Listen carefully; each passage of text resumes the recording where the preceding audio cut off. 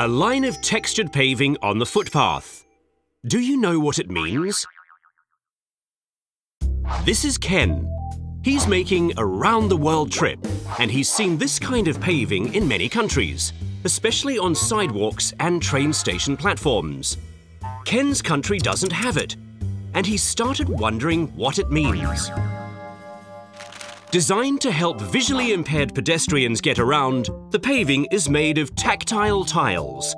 There are two types. One is a directional guide. The other warns of possible danger nearby. The tiles are easily identified with a cane or by how they feel under your feet. Such a simple idea with such powerful benefits. Ken is impressed. Who invented these tiles? It all started in Japan. Seiichi Miyake, a hotel owner in Okayama City, had a close friend who was visually impaired. He developed these tiles to keep his friend safe on the streets. In 1967, Miyake installed the world's first tactile tiles along a busy road near the Okayama School for the Blind and Visually Impaired. Miyake then donated his own funds to help other communities around Japan install the tiles.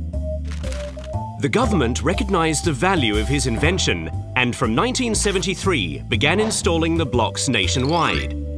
And in 2001, they received Japanese Industrial Standards certification.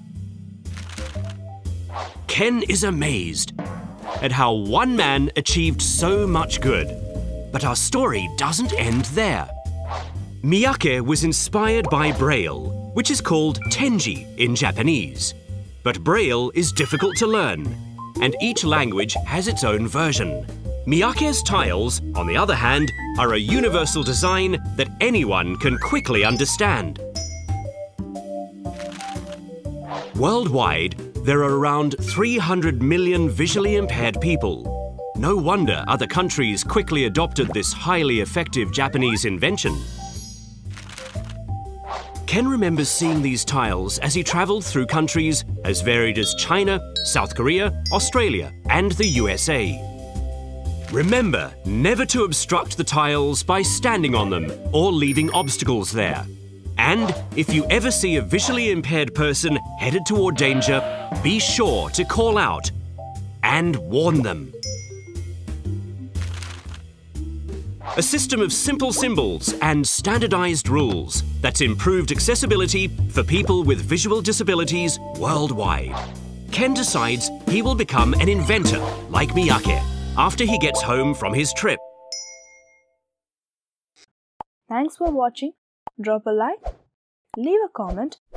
Please don't forget to subscribe our channel Design Hysterics. Get more updated videos from now. Click on the bell button below to get notified. See you people in the next video. Till then, it's a bye from Design Hysterics team.